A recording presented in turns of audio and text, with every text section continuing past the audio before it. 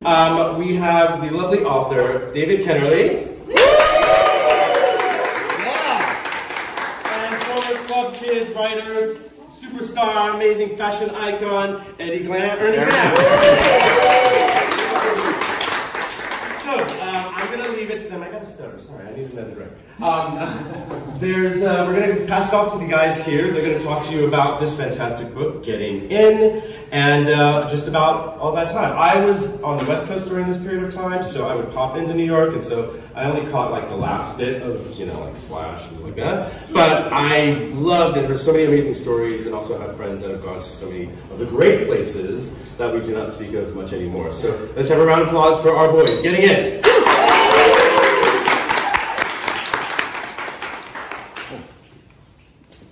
Hi. Hello, thanks to everybody for coming and supporting us this evening. Wanted to thank you, Tom and Henri of Maison 10, not only for hosting this talk tonight, but also really just accepting Getting In to be part of their highly curated show. And it's just an honor because we love everything. I want one of everything. So, and also now I want to thank Ernie Glam, the forever young club kid, who's been making contributions to the book and to supporting me after its publication. You're welcome. And it's funny you should mention curation, because I was thinking that a lot of the clubs that we're going to be talking about were very highly curated, especially at the door. They were not inclusive. How many of us would get in tonight? It depended on the club. But we're very super cash these days, and that didn't go well in the early 90s. So let's get into it. David, can you talk about what drew you to the New York City club scene? Okay. I moved to New York City at about 1990, and I was in my upper 20s. And to be honest with you, I really didn't have any friends. I was sort of struggling with my identity and my sexuality.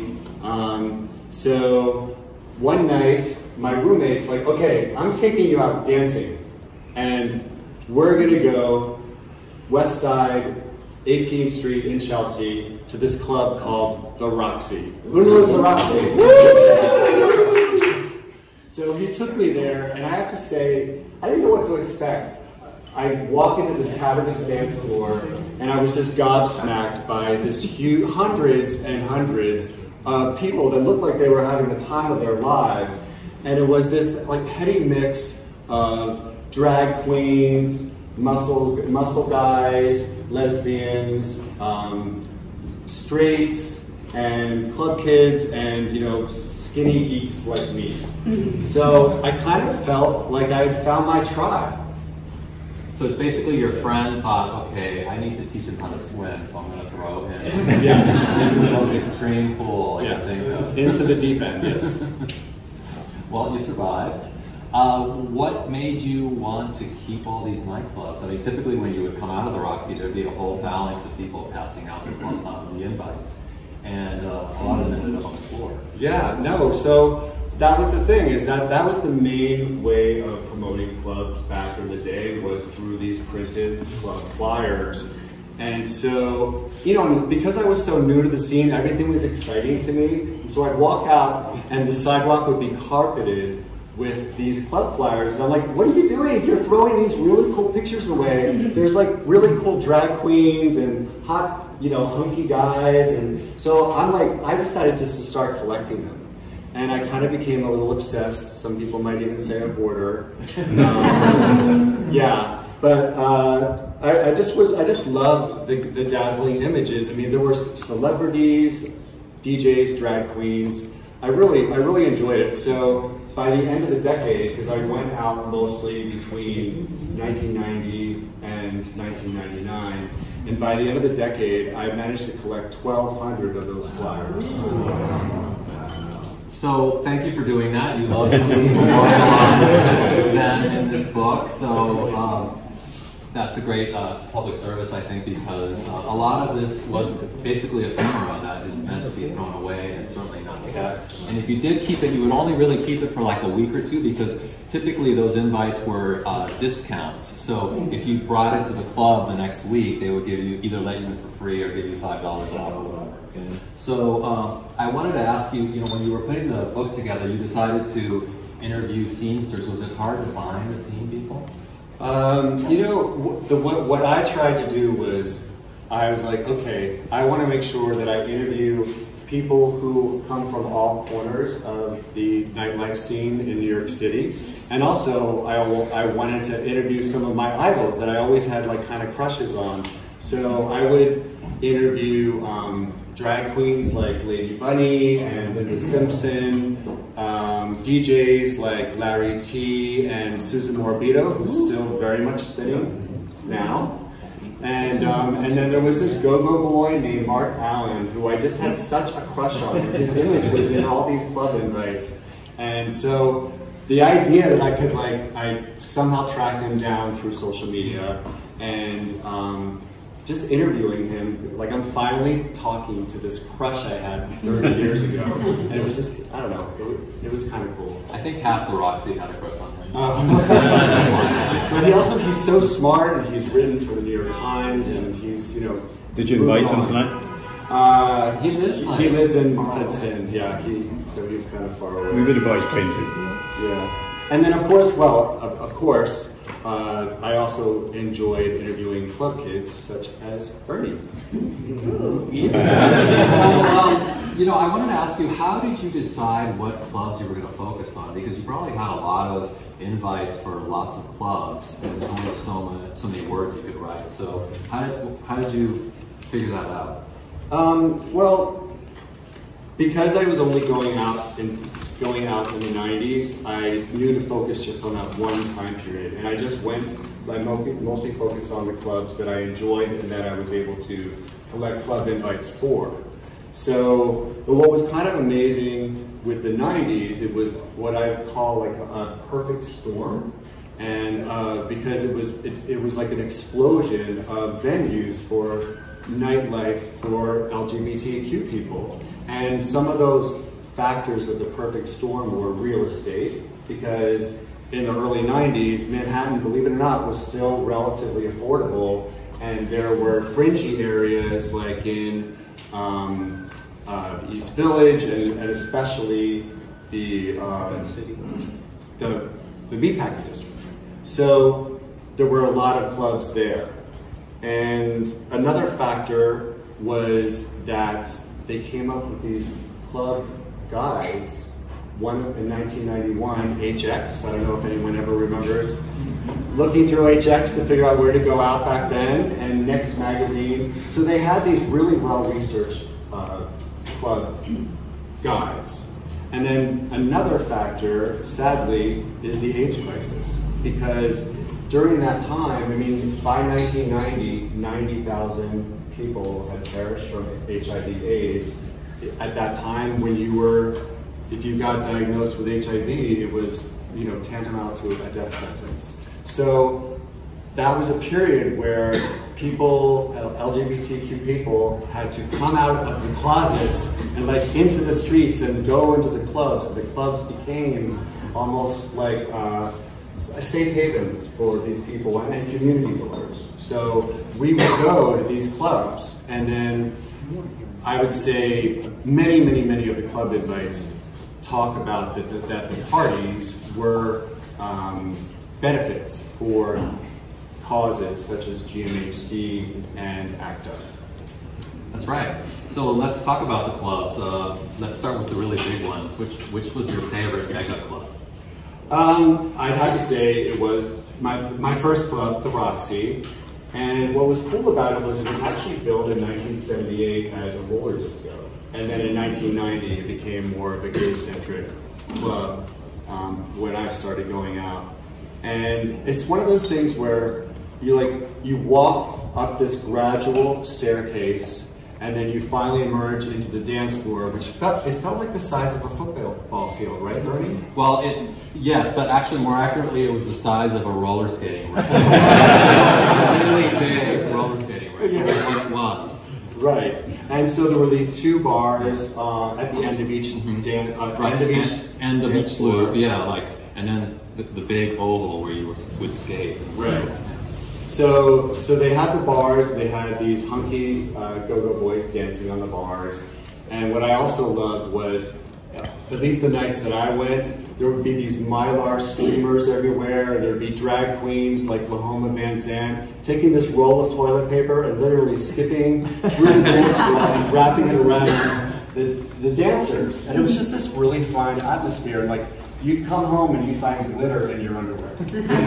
Now, you're talking about the early Roxy from the early 90s, but there was a different flavor of the Roxy later in the 90s. Can you talk about John Blair's Roxy from the late 90s? Yeah. I mean, it was a pretty different scene. Yeah, I mean, once he took over Saturday nights and gradually throughout the 90s, he really wanted to focus on attractive muscular gay men. And we had a term back in the day called the Chelsea boy. And what the Chelsea boy was, he was muscular, clean cut, and hairless.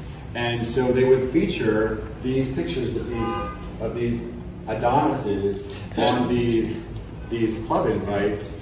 And it was just so, of course, I collected those a lot. It's also important to realize that, I mean, these really were works of art. I mean, these images were shot by Sean Khalil, and he had a real photography studio. He paid the models real money, like it was an actual, real works of art. And so I wanted to celebrate those as part of this book, as to sort of these unsung artists. I wanted to make sure that they got some credit because people were just throwing their stuff on the sidewalk.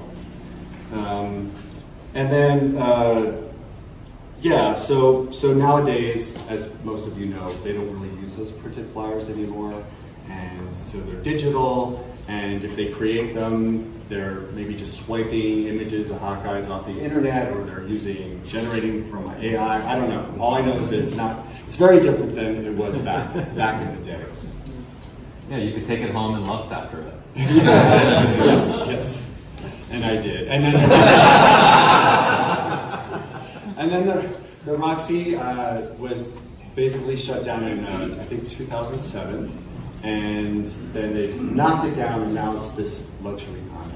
It's important to note, though, about the Roxy that it had, in terms of New York City nightclubs, it had this amazing run because it ran all through the 90s and through the early 2000s. It was packed on weekends. And even in the 80s, before it became this kind of fashiony, hipstery, and then circuit guy nightclub, it was a hip-hop and roller skating ring. So, I mean, the big freestyle scene took place at the Roxy in the early to mid-80s. So, I mean, it was a club that lasted like at least 20 years, and that was the home of all these iconic music scenes in New York City. Yeah. So now let's shift gears and talk about Ernie's favorite club, the Limelight. People remember that. And actually the building is one of the few clubs where the building still exists. It's that church on 20th Street and 6th Avenue. And what was so amazing is the building was built in 1850 as an Episcopal church in the Gothic style. And so when they turned it into a club in the 80s, they made sure to keep some of the details. So the stained glasses, those big arched wooden beams, the wainscoting, and even a couple of the pews. So they kept that vibe, which only made it more fun because here you were basically sinning while you were a whole lot of sinning. Yes, exactly. And then the Limelight closed. It changed names a couple of times at the end, but it basically just faltered as a dance club in 2003. So, Ernie, what do you think made that club so fabulous? Well, one, mostly it was in a church, so that, I mean, is probably the most outrageous thing about it. There were a couple of iterations of the Limelight. So when Limelight first opened in the early 80s, that was the first cool Limelight, where it was more like kind of like a rock and roll type of place. I know Billy Idol used to go there a lot. I remember Grace Jones was there a lot. And that was like the fashion-y Limelight that only lasted like 2 or 3 years, and then it kind of fell out of favor. And then it became really horrible, like suburbanites would go there on the weekend. And I remember by like 1989, the promoter, Mike Lally, took me there, and it was just like, he said, we're gonna start working here. And when he took me there, I was just kind of cringing by the people who were there. And it's like, we have to throw parties for these people. Didn't they have a Jello wrestling? Yeah, there was the night I went, there were women wearing bikinis, Jello wrestling in these kiddie pools on the stage. So that was the entertainment, and I was just horrified, but you know what, they paid us to do it. So we did it, and it turned out great. And then there was another Limelight, the Clubkid Temple Limelight, which lasted from 1990 till about 95. When the Limelight became insane, and then techno music exploded, and it became the church of techno, and long lines again. And that's I think the Limelight that a lot of people remember today. Right. You know, not so much the Limelight from the 80s. And what did you get paid to go gallery? Well, my job at Limelight was to dress as Claire the Carefree Chicken. So I wore a chicken suit, and my job was to stand on the stage and dance. And sometimes I would swing on this swing over the dance floor. And I think they paid me like $150 to do it, which I thought was good money back then, because I really only did it for like 2 or 3 hours. So in my math, I was getting paid like $50 an hour to wear a chicken suit. And frankly, I would have been there anyway. So just give me the money and I'll put on the chicken suit. So you mentioned Grace Jones. Didn't you have like some sort of story about her? Yes.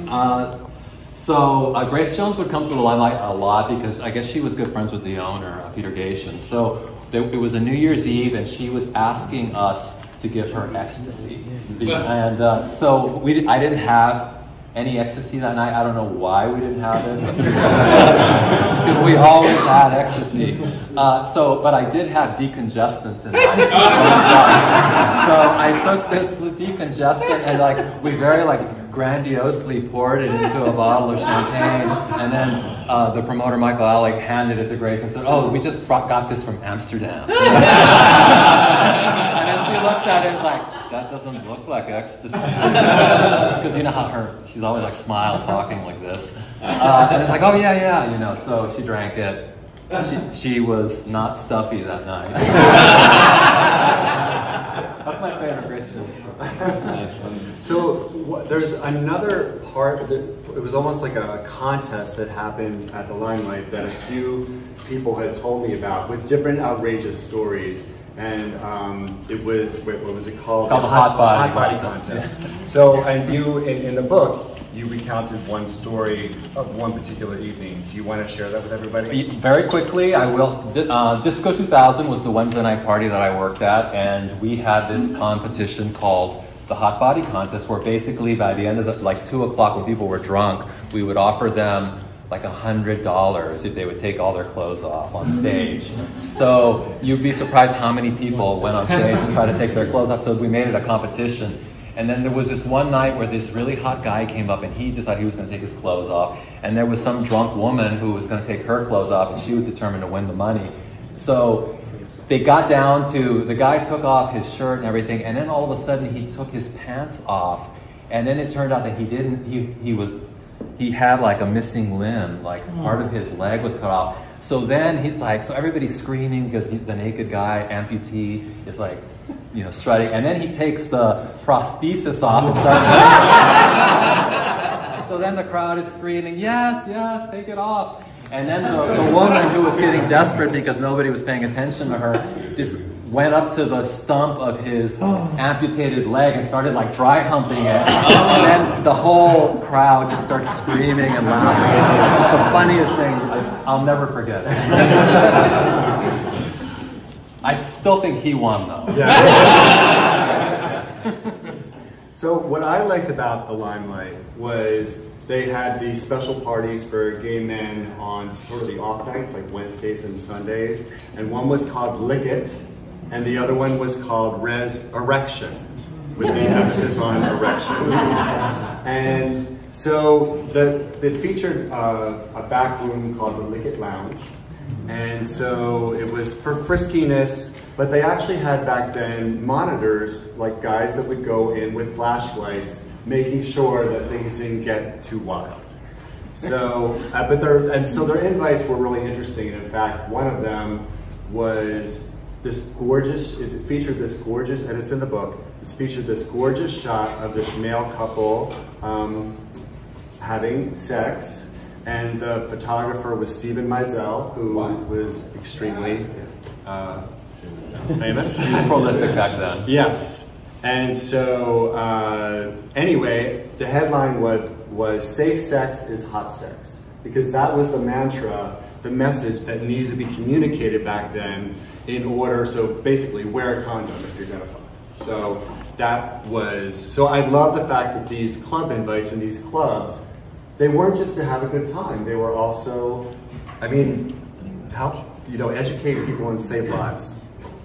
Yes, and they had like a dark room at that party, and I remember that party would go on Wednesday nights when I would be wearing the chicken suit on the other part of the club. So, and then under the chicken suit, I had my whole club kit thing with makeup and everything. So sometimes just to like throw a wrench into the dark room scenario, I would sneak in there in my crazy club looks, and then all of a sudden like turn on a light or something so that, just to scare like the heart. Yes. And another mega club back then was the Tunnel, and some people the building's still there. They're renovating it into this sort of luxury office space. It's the Chelsea Little Warehouse, and it takes up one of those enormous blocks between 27th and 28th Street and 11th and 12th Avenues. So, but back then it was this enormous club. And it was well known for its hip-hop and gay-centric parties. And it had a pretty good run. It went from the 80s to 2001. And Ernie, I know that you have had some experience with the Tunnel. Yeah, well, I worked there too, and the Tunnel was actually the birthplace of the Club Kids, because the Club Kid scene started in the basement of the Tunnel sometime in around 88 or 89, and moved on from there. So, yeah, it was a great club, and there was a DJ in the bathroom, so it was one of the first clubs where they just decided, fuck it, gay guys are gonna go in the women's bathrooms, and so are drag queens, so let's just not even have gendered bathrooms anymore, and it was way ahead of its time in that era. But also, it had a bartender in the bathroom too. Yes. It was a big bathroom. So I don't know, what do you remember about the Palladium, which is another big mega club during that time? The Palladium, well, it was opened by Steve Rubel, and I do remember the opening night, which was chaotic, and I couldn't get in because they had to close the metal barriers. But it was a fantastic club. It was humongous. There was this room in the basement designed by Kenny Sharp, which was Technicolor and wild. And I remember one time sitting there with my friends, and we were all in our club regalia. And then Rick, the funk performer, Rick James, came in. And I don't know if any of you remember what he looks like, but he would always have these really long braids, and he was dressed in full leather. And he just walked in and looked at us, and then turned around and walked away. So we chased the celebrity out of the lounge. Well, there were a couple of parties at the Palladium that were gay-centric. One was Bump, with that exclamation point, and one was Arena, and that had a residency of the DJ Junior Vasquez, who was probably one of the big names of DJs back during that time. Yeah, and funny that you should mention Bump, because it was when they say Bump, I mean, they were kind of referring to drugs, and eventually Mayor Giuliani closed down the Palladium and Limelight and the Tunnel because he thought that they were drug supermarkets, which I mean, maybe they were. But it was a very unsubtle name. So smaller clubs now. Yes, let's do the smaller clubs. So one club that I noticed that wasn't in here much was Boy Bar, but you did mention other small clubs. So how did you decide what clubs you were going to focus on in the small club? Yeah, I mean, again, it was more my favorite. I mean, I was being biased. It's my favorite and which ones that I had the most club invites with. And also, in this case, what I want to talk about now is Splash, is because I feel that when Splash opened in 1991, it ushered in a new era of gay clubs, gay bars. It was large. They had high ceilings, a row of windows overlooking onto the sidewalk. So like anybody who could walk down the street could look in and say, oh, there's gay dudes, you know, together making out or whatever. And that was very different than most of the gay bars before that time. The ones before were almost like cave-like, and they were kind of dark, low ceilings, and if there were windows, they were often painted black. I mean, and there were no signs often to even say that it was a gay bar. So it just felt like the 90s really were ushering in this new era, and in 1991, Splash, I think, was at the forefront of that.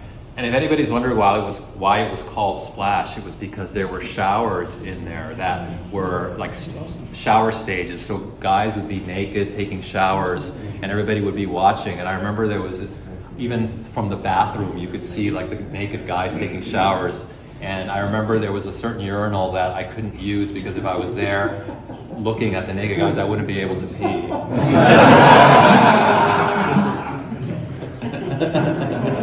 Okay, so moving on. Now we will shift gears to there's another space called Bar Room 432 that later got rebranded Mother, and it was on far west 14th Street. And they had these wild and crazy parties. I don't know if anyone remembers something called Jackie 6-0, and also the Click Club for women and their friends, and Meets, which I loved because it was really down and dirty and grungy, and it actually had a little back room. And they played like pretty extreme porno, but what I liked was their club invites, because they were just these sort of images, collages of naked guys that were just photocopied, like they went to Kinko's, I don't know if anyone knows what that is, and they would Xerox them on these brightly colored cardstock. And those, I just really love them. And some of the phrases or the headlines that they used were hard on go-go dudes and suck grooves, which I don't know what that means, but it just sounds really good that I wanted to check it out. Yeah, their invites were kind of a throwback to the 1970s, like punk rock aesthetic, because by that time period, like the big mega clubs were doing these very sleek, highly graphically designed invites. So that was their reaction against that. Did you have a favorite party there? My favorite party at Mother was Click and Drag, which happened on Saturday nights. That was kind of like the cyberpunk, gothy, industrial party. And so yeah, that's the one that I went to most often. Cool. So okay, now we're just down to one more venue, a smallish venue, and it was the Pyramid Club in the East Village. And it was a drag-centric performance space, and it was considered like a vanguard of counterculture. And it's where a number of drag queens got their start, like Lip Synca, Lady Bunny, RuPaul, Sister Dimension. All of them got their start way back in the 90s at the Pyramid Club. It was actually the 80s. You're right. The 80s, thank you. So is there do you have any stories? Well, I have a lot of stories from that club. I moved to New York in 1984 and immediately started going to Pyramid because that was a happening club to go to, especially on Sunday nights.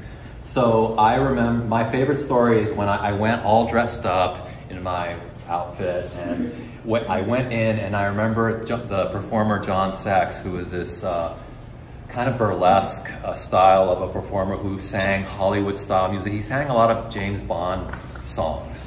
in his ad. Anyway, he was really cool back then, and I remember him coming up to me and saying, "Wow, I really love your outfit." And I thought, oh, and I was like 21 at that point. I'm thinking, oh my God, John Sachs likes me. I almost wanted to just like kneel and kiss his cock ring, but, which I knew he was wearing, but he was fully clothed. Like, that's my favorite story. When John Sachs said he loved my outfit. Can you remember the outfit? No, I can't. All I remember is him saying that. But yeah, I mean, as Ernie mentioned, there's so many clubs. There's almost 100, I think, that we have mentioned in the book to some degree or other. And tonight we just wanted to touch on some of our favorites. But that's pretty much all we have to say. I don't know whether there's any questions. Hundreds of questions. Hands up question. I see David Cash right over here. David Cash, what is your question, young man? I'm curious, at its peak, how many club kids were there then and even now? How many are kind of in that clique, and if you're still friendly with one another as you were back then? Like back then, it was kind of like a scene of about, I don't know, maybe like 400 or 500 people, I would say. And a lot of it was college students, FIT, Parsons, and School of Visual Arts. Those were the big sources of club kids back then. I don't necessarily, when you say a lot, are there a lot of club kids today, like are you talking about the people in my cohort or like the children? No, yours. Oh, no, there aren't. Like I almost never see people from my cohort out in the clubs. You know, no, a lot of them don't live in New York anymore. And then the ones that do, they just don't want to go out, their feet hurt, I don't know. Cool. Any more questions? There was one back here. Jill Williams, what is your question? Speak up loud, please. I'm, first of all, kind of gagging that you were the chicken.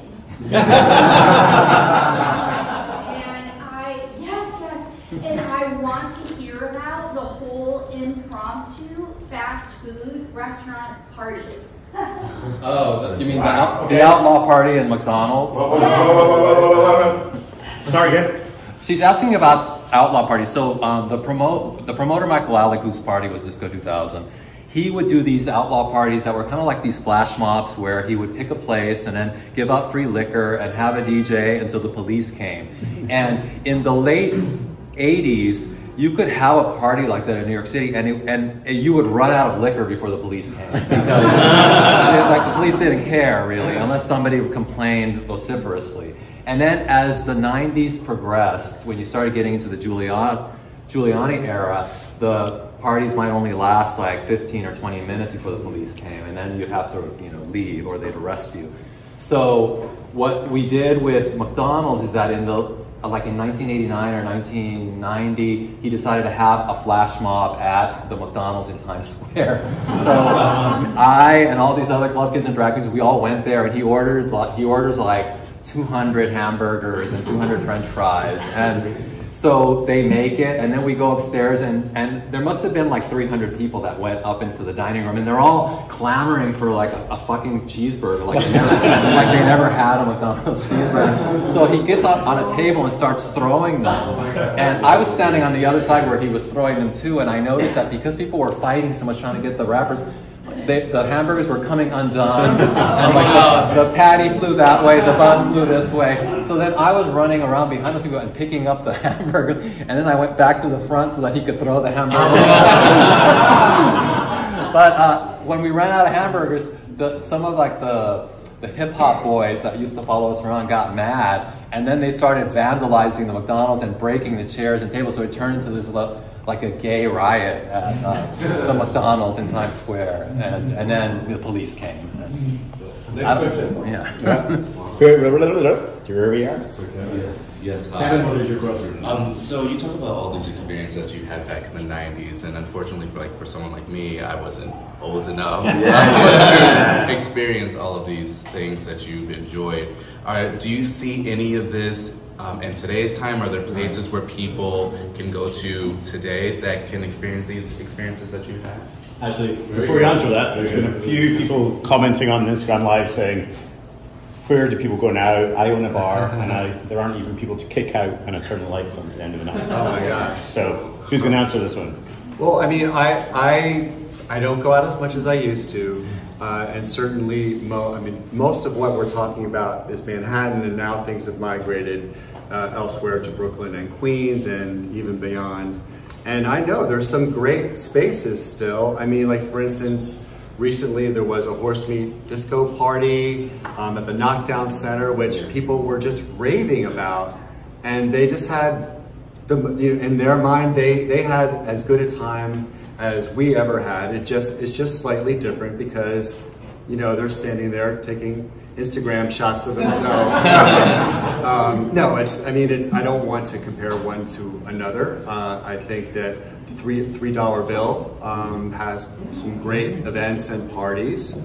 And even in Manhattan, there are a couple of places, especially during Pride, there were all these, I think circuit parties are making a comeback, which are the big, huge parties that are maybe just like once or twice a year, and they attract people from all over the world, really. But anyway, so, but if anyone, I know you've been out to some places as well. Well, I still do go out, and it's like there really aren't scenes like those that existed back then, because our society has changed and cultural norms have changed, so you don't necessarily have the unhinged craziness. I mean, you do, like the nightclub basement underneath the Knockdown Center in Maspeth or Bushwick, whatever it is. Like those scenes there are pretty wild. I mean, I don't want to talk about them at length, but there's like wild scenes going on there. But it's not a fashion scene. It's not people wearing like crazy clown makeup like the club kids did. There's no drag queens, but it's still like intense in a way that is very like 2024. And so I would recommend that. But you're not seeing flash mobs. Everything's very commodified now, and I don't think that there's the same unhinged edge today that there was back then. We're a much more controlled society, and everybody's very self-controlled now. And also, I'm curated because I have had people say, "Oh, I used to do all kinds of things because there were no cell phones for people to record me, and now there's always that chance that I could be recorded." So it maybe inhibits people a little bit more. Yeah, there is a general atmosphere of inhibition, and then there's so many rules too. Like you walk into a club, like in the old days, there would be some bitch at the front that would not let you in if she didn't like you for whatever reason, and it didn't have to be fair. It was just like, no, you can't come in. And now they don't really have that, but instead the equivalent of that is like once they've taken your money and let everybody with money in, there's some sign saying, oh, don't be racist, don't be homophobic, don't be this, don't be that, don't touch anybody. And it kind of, so I feel like when you're greeted with all these rules, or when you're greeted with somebody who's the first thing that they do to you is tell you everything you can't do when you come in the club, it's kind of a downer. Metal detectors and pat downs and things like that. All right, next question. David, I have a question. One thing that, for me, and I want to hear your experiences, both of you, is the music. I mean, Roxy for me was what DJ was playing on that Saturday night. I mean, it was a really important part of what drew me to the dance floor. I mean, it was a DJ. Can you talk a little bit about your experience with the DJs? You talked about a little bit about Junior Best, Susan Morbido. I mean, certainly, and again, the flyers bear this out, is to see, it's interesting to see the evolution, where in the beginning of the 90s, like the DJ's name was like kind of small, and then as the decade wore on, it got bigger and then it was like, oh no, there's Junior Vasquez is the whole star of the club invite. So it was really interesting to see how they started to become more of a celebrity. But certainly that was the question we would always ask: who's spinning? And my favorite music from the 90s was house music, and I guess I like a little melody here and there, and some lyrics. I know I'm old-fashioned, but yeah. So, but no, it's great to see like a chronicle of all the DJs that spun, and sadly many of them are no longer with us. Like, well, Frankie Knuckles is right there. a huge legend. Sound Factory Bar. Yeah, I mean, it's still pretty important. I mean, it was important in the 90s. It's important today, who's DJing. And it was kind of important in the 80s. To me, it was always important. Yeah. So, but yeah, I mean, it's pretty, the DJs are pretty prominent right now. Like, I mean, that's how you decide what party you're going to, basically. And you experienced the same thing in the 90s when you were doing your thing, that the DJ really was... It wasn't, yeah, the DJ was important, and the DJ was always on the invite because everybody wanted to know, My question is shifting gears a little bit about what people were wearing at the time. I'm sure as a club, it's a very specific look, but compared to what people were wearing, for example, in the basement, the Knockout Center in 2024, what are your thoughts about the differences, or are there no differences? Do you think there's a fashion scene in Brooklyn now? No.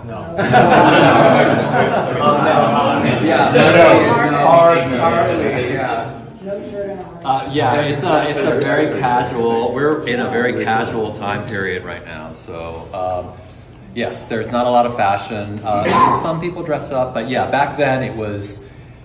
You had to dress up because if you weren't dressed in a certain way, you wouldn't be allowed. That bitch at the door would not let you in. You know, so you had to turn it out. You had to bring the party. You had to, especially the VIP area. Yeah. Like, I never got into the VIP area, but one of the things I liked about the Roxy was I would just wear my faded jeans, my black boots, a white or black T-shirt that came off within 30 seconds of walking through the door, and maybe a piece of netwear, and that was what I liked. That was maybe because it was the Roxy and it was the John Blair night or whatever.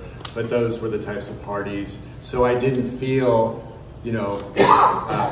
I did not dress up. That's why I love that Ernie's here, because he provides, we're sort of two sides of the same coin, that fashion did have a very important role in getting into clubs. Yeah, and it was everything, the fashion. It was like, it could be high designers, or it could just be like drag queens and club kids making their, own couture at home, because a lot of them went to FIT, so, they could turn it out. And so, yeah, it was like wild stuff, and then it was really beautiful, expensive clothes from Barney's or from, Saks. Another question. More questions. My question was going to be, what did you wear, David? But you just answered it. Thank you. All right. What's the most iconic invitation in your book, and could you talk about it a little bit? Let's see. I guess for me, there is an image. It's a photoshopped image, because they did at one point have Photoshop in the 90s. And it is for a club called Purgatory, and it was a night, and it was at Sound Factory Bar, and it was a picture of Bill Clinton, because this was like 91, 92, with his arm around Al Gore, and they were shirtless with really short, like white cutoff shorts. And it's in the book, and what I just loved about it was because it was to remind people to go get out the vote, like to go register to vote.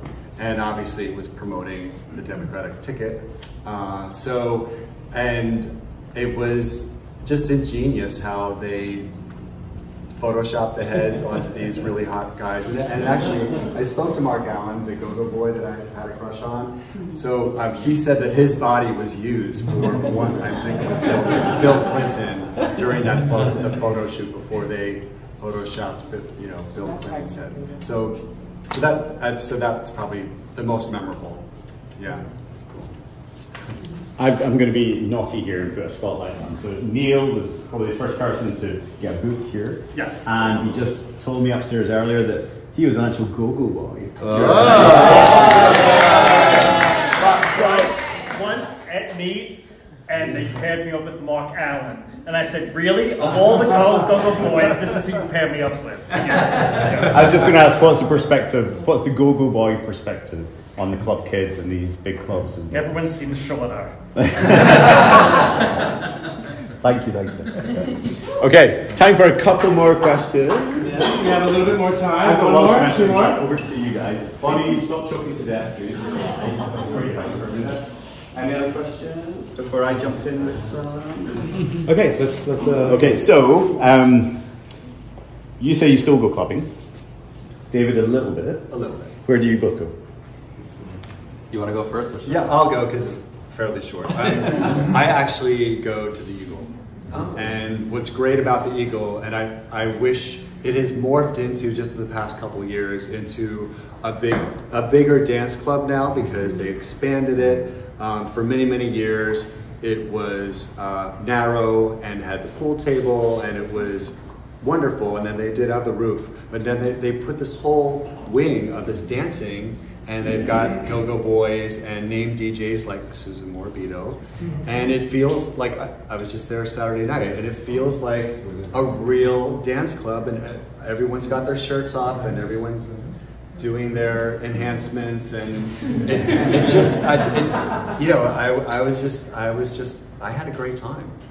All right. Okay, thank you. Ernie? My favorite club is the Basement nightclub underneath the Knockdown Center. I love the Wreck Party, but it's very hard to get into that party these days because it sells out so fast. And I also love the Bound Party at the Basement, and that is like a mixed party. There's a lot of straight and bi people there, and lots of women. And the reason I like it, aside from that, it's a fetish party, so it's the closest thing to a looks party that is like the 90s. I also like the fact that it just kind of brings this whole atmosphere of what the nightclubs in the 90s were like in New York, especially if you were to go to like some really cool club that wasn't attracting lots of, you know, tourists or suburbanites. It gives like a really strong vibe of like a fetish, fashion-y looks club from the 90s. So I recommend checking it out, but you should dress up for that. You can't just go casual to that. Every time you say the word suburbanite, people comment. They love it. Describe a suburbanite for us. A suburbanite. Well, I say suburbanite. Like back then, we used to call them the bridge and tunnel people. Yeah. So, it's a little bit more like, you know, like PC. Yeah. So I mean, look it up. there's nothing wrong with being a suburbanite. It's just that once the news of a party made it to the suburbs, you know, then, you know, it kind of lost its cool edge. And the thing is, like, some of the parties, they were still cool and people were hearing about them because famous people were going to it. And so they would want to try to get in, but they couldn't, and they would just be outside in the way, you know, you'd have to push your way through them to get in. And very last question. Yes. Again, I'm getting the eyes from my husband. Yeah, time. Okay, you mentioned Grace Jones. Everybody's probably a super fan of Grace Jones. Who else was the most famous person you met when you were out clubbing in the 90s? Go start with him first. Well, my favorite people that I met in the 90s who came to our party at the Limelight was Jean-Paul Gaultier. That was a pleasure that he came. I got to meet and become friends with Lee Bowery, the British performance artist. He came to our club many times because we flew him. We basically paid him to hang out with us because we loved him. And I also thought it was really cool that the Pet Shop Boys came. So I was flattered that they came. And then like Terry Mugler was there, and Claude Montana came. So like a lot of the big fashion people came to our party, and we got to meet them and say thanks for coming. And it was fun. Cool. Great. So, I mean, for me, it was more, I guess, there was a contrast between me and Ernie. I was more of this sort of like the guy on the sidelines, not wanting the attention and still having a great time. I didn't get my drink tickets. I didn't get into the VIP rooms that often where all the celebrities were. But I mean, the one night that I remember where a celebrity like brushed against me was when Marky Mark had his song, Good Vibrations, I guess it was called, at the Tunnel, and he performed for New Year's, actually. It was New Year's Eve. And he just happened to go, on his way upstairs, like he kind of like brushed against me. And yeah, but I never seen him again. Let's have a round of applause for our boys!